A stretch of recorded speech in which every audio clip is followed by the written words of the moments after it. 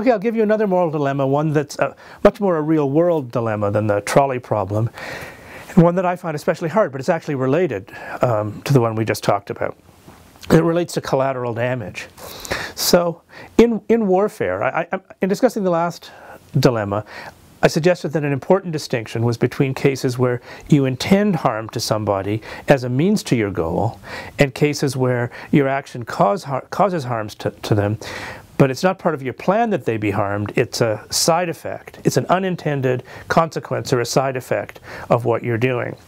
And the idea is that it's less morally objectionable to cause harm to somebody as an unintended consequence of your action than to have harm to them as part of your plan, something that you aim at and something that you want and need to happen. And that's a very important distinction in the general morality of war, because in the general morality of war says that there's an important distinction between military targets and civilian targets, or between military personnel and civilian personnel. And you're not permitted, it's a war crime, to target civilians or to target non-combatants. You can't intend harm to civilians as your goal or as a means to your goal, as you would do if you bombed civilian neighborhoods of a big city. But it's not that you're forbidden ever to do what will cause harm to civilians.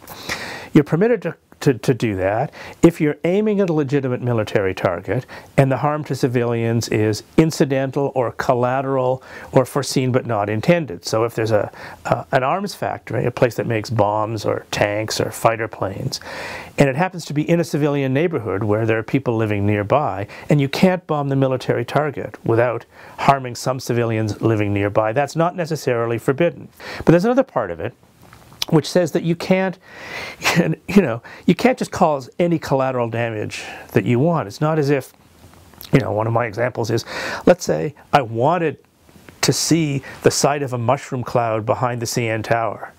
Doesn't mean that it's okay for me to go over to Toronto Island, drop a hydrogen bomb in the middle of Toronto so I can watch the mushroom cloud and then say, well, but I didn't intend the deaths of the people in the city. They were just a foreseen consequence of my wanting to see a mushroom cloud behind the CN Tower. There's a limit of proportionality, which means that though you're not absolutely forbidden to cause harm to civilians as an unintended consequence or as a collateral side effect of what you do, the harm to civilians mustn't be out of proportion to your legitimate objectives, let's say in attacking the military target. So if I bomb the munitions factory and civilians are killed, the harm to civilians can't be disproportionate to the importance of the factory. So if it's a really trivial factory, it's doing nothing very important for the enemy's war effort, and if I drop a bomb on it, I'm going to kill 1 million civilians, that would be disproportionate. Sort of in recent military conflicts, a lot of the debate has been about whether certain actions are proportionate or disproportionate. So just to take some examples, when Israel has defended itself against rocket attacks from South Lebanon by Hezbollah or from the Gaza Strip by Hamas, it has responded militarily and considerable numbers of civilians have been killed. And the question has been, were the Israeli actions disproportionate? Even if they weren't aiming at civilians, is the extent of harm to civilians out of proportion to the legitimate military importance of what they were doing? And finally getting to the dilemma, and actually it relates very much to those cases of Israeli action in South Lebanon and Gaza.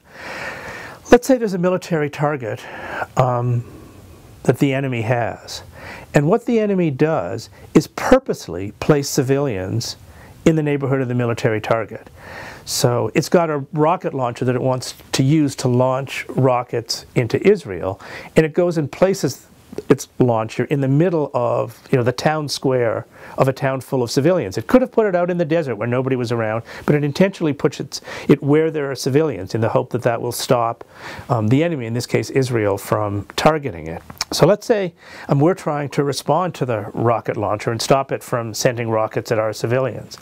If we attack it, if we attempt to bomb it, we will kill civilians. But the civilians are only there because the enemy wrongfully place the civilians near the military target. And that's, by the way, something that's also forbidden by military ethics and military law. It's a war crime to intentionally place military targets where civilians are, or to move civilians to where a military target is. That's to use them as involuntary shields. And here's the dilemma. Let's say we're deciding whether our attack on the rocket launcher would be disproportionate or not, and we know that it will kill a certain number of civilians. But the civilians are only there because they were wrongfully placed there by the enemy. In assessing our bombing act for proportionality, do we take ourselves to be fully responsible for the deaths of the civilians? Or do we say the responsibility is not completely ours, it belongs instead wholly or in part to the enemy who placed the civilians near the military target? A very tough line would say it's not our responsibility at all. The civilians would not be in any danger had the enemy not acted wrongly, and therefore the responsibility for the civilian deaths belongs totally to the enemy who wrongfully placed them near the military target. The other extreme would say, doesn't matter how the civilians got there.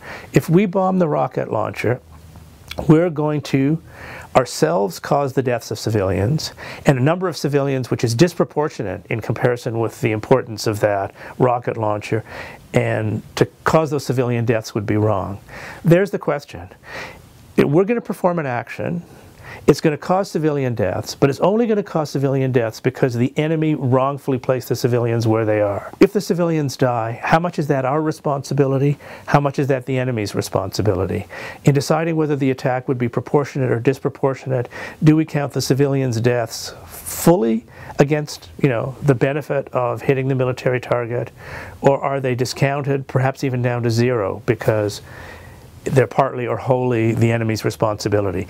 Now, this is a subject on which there are huge disagreements. Israel takes the tough line that the responsibility is the enemy's for placing the civilians near the military target. It's not Israel's. I think many critics of Israel take the opposite view, that no, what doesn't matter how the civilians got there. Once they're there, it's your responsibility not to cause disproportionate harm to them.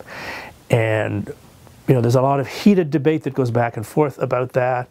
I've tried to think about it and write about it, and I just find it very difficult to come to any sort of sound reasoned decision about that. It's an important question.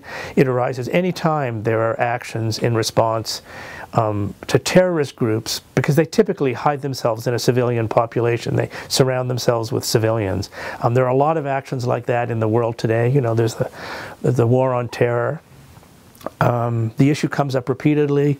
It's very difficult. That's a dilemma that I can't solve, and that nobody's solved to the satisfaction of everybody. So there's no defined amount of disproportionality, like if you can kill 100 civilians for this bomb facility, it's okay, but if you kill 1,000, then it's not okay.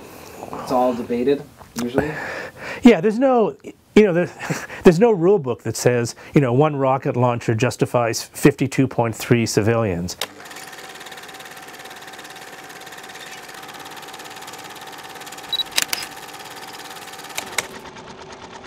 International law just says that the harm to civilians must not be excessive in comparison with the direct and concrete military advantage expected.